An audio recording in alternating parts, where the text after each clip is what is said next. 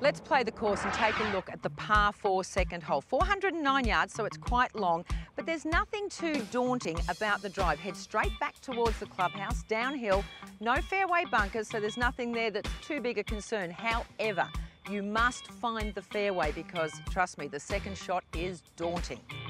I'm standing at about the 130 mark where most players will find themselves as long as they find the fairway. As you can see, big stone wall across the front of this green, there's water.